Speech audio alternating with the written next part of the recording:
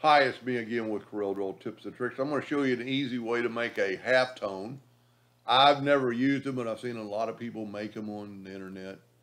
So what we're going to do, we're going to take a rectangle, and I'm going to take a oval, a circle, not an oval, an ellipse, as Corel would call it. I call it circles. Then we're going to make a copy of that and move it to the top. Make a copy of that one and move it to the top. Now I'm going to take this one, I'm going to reduce it inside with my ratio locked. That way it'll be even. I'm reducing it by 50%. Now I can select these two and go up, and I'm going to blend them 15 times. I can select these and hit apply, and I'm blending them 15 times.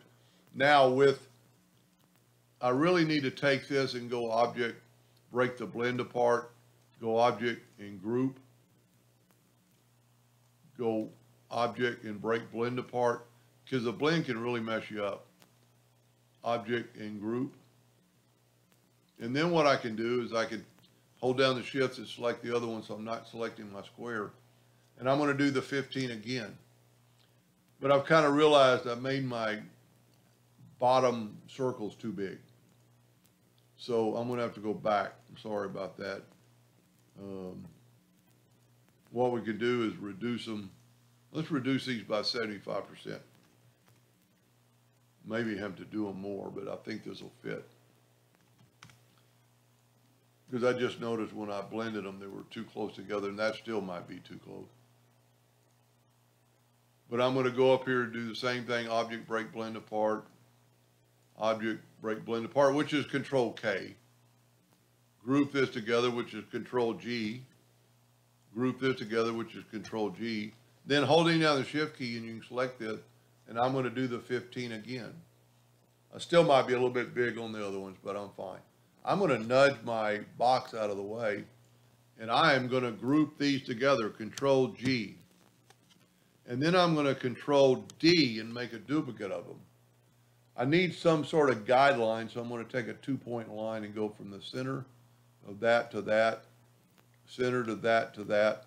Now I can take one of those copies and move it to the center of that, and I'm not there yet. If I get to the center, it should snap to the center. And that's what you have. Now I can get rid of my guidelines or my indexing lines, and I'm going to fill it all in with black. So you get that effect of a halftone. If I had it to do over, I would probably make the